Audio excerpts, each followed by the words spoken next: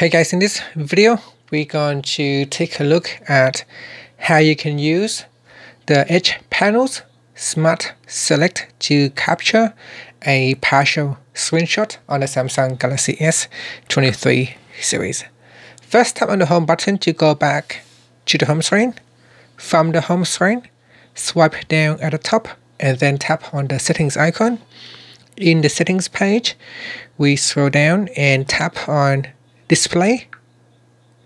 Next, scroll down and tap on Edge Panels. Now in here, go down and tap on Panels. Make sure you select Smart Select. So swipe across and find Smart Select. Then tap on the radio box to select it. After that, you can tap on the home button to go back to the home screen. Now, whenever you want to capture a partial screenshot, you can swipe in on the edge of the screen to open up the Edge panel. Now in here, swipe across until you locate the Smart Select panel. In here, you can use a rectangle shape, oval. You can create an animation or pin or insert. So here, I'm going to say select using the oval shape.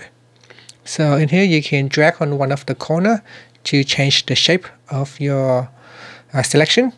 And once you have select the part where you want to capture, and then tap on done, this will now capture part of the screen.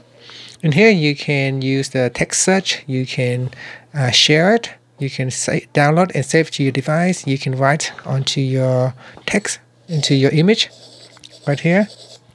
So you can write into your screenshot, you can change the pen type, you can change the color, and you can change the thickness of the pen. So a lot of the things that you can do. And once you have once you have changed the pen settings, you can then draw onto your screenshot image. After that, you can share or you can download the image. I'm going to tap on the back key and discard the changes. Now you can also tap on the pin or insert at the top here. This will allow you to pin the screenshot on your screen, and after that you can also open up another app, and then you can compare or you can use it to place it on top of another image. So that's up to you, depending on your creativity, what you want to do with it. If you want, you can tap on it to download the image. You can minimize it or you can expand it. You can also tap on the close button to delete the image without saving it to the gallery. Alright, so here if I swipe out, I can choose a rectangle shape. In here, you can use one of the handle to readjust the selection area, and then tap on done.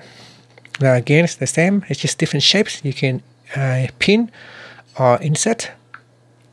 So you can drag that to insert into another app. So here, let's say if I open up my Notes app, and if I want to insert it into the Notes app, all I have to do is touch and hold onto the image and then just drag it down here, and this will allow me to insert into the Notes app. And that's it. So really cool feature. You need to add it to the Edge panels to use it. And here we have another one, is animation. So there is a button here that allows you to tap on it and record. You can record in high quality or standard quality.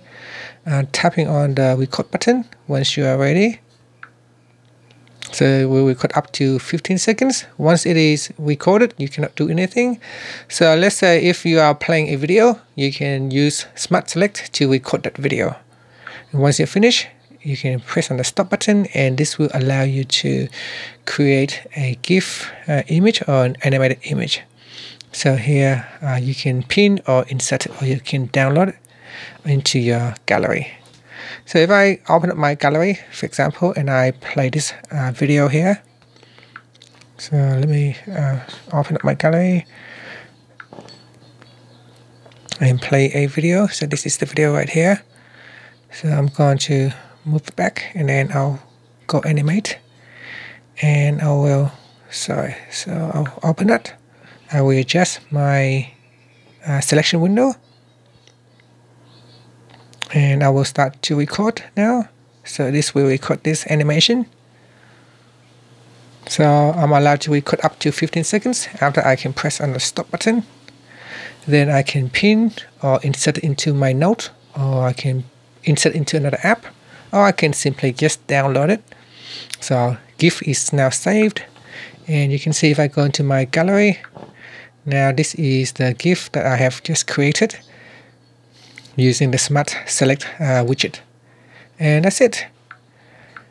Finally, you can tap on the home button to go back to the home screen.